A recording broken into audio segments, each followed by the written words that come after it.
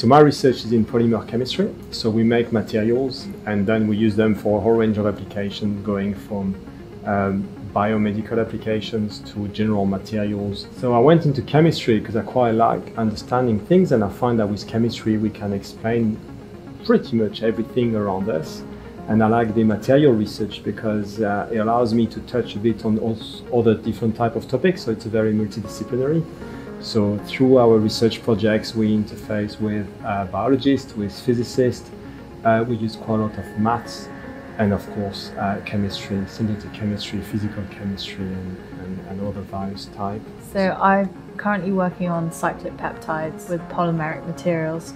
So hopefully these systems can be used for everything ranging from antimicrobial to drug delivery vectors. My research is based around designing new vectors for delivering genetic material into the body. We work on nanostructured materials, so we really just design the materials at the molecular level, and then we use a concept of self-assembly. So we make the molecules and then as polymers, and then we let them assemble themselves into organized structures, very much the way nature does material, makes materials through, protein design, viruses, DNA, and so on. Because we approach them from a synthetic aspect, we can modify them, so we can really tune the properties based on the material structure. We are working on a lot of medical type of applications, for instance, antibacterials, or we're looking into drug delivery, so trying to enhance the efficacy of drugs. Personal care, we develop materials that you find in deodorant or in shampoos, trying to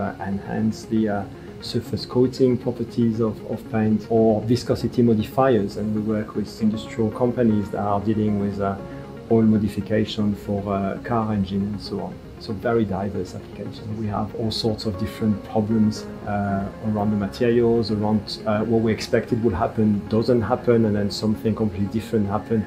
But that's what makes it exciting. This is when we make our discoveries. In terms of material science, we have all the equipment that we could want. We have access to a wide range of GPCs, NMARs, mass spec facilities. The best one, I think, from the group is a peptide synthesizer that allows us to make 8 peptides at one time, which means that it saves us a lot of time and effort. My advice would be to try and get as much experience outside of the field as possible. Trying out different sort of chemistries, you'll find out what interests you, and that's quite important. Depending on the application, some more the type of skill, but being either material science, physics, biology, that will come in. So you will want to be quite open-minded into your science.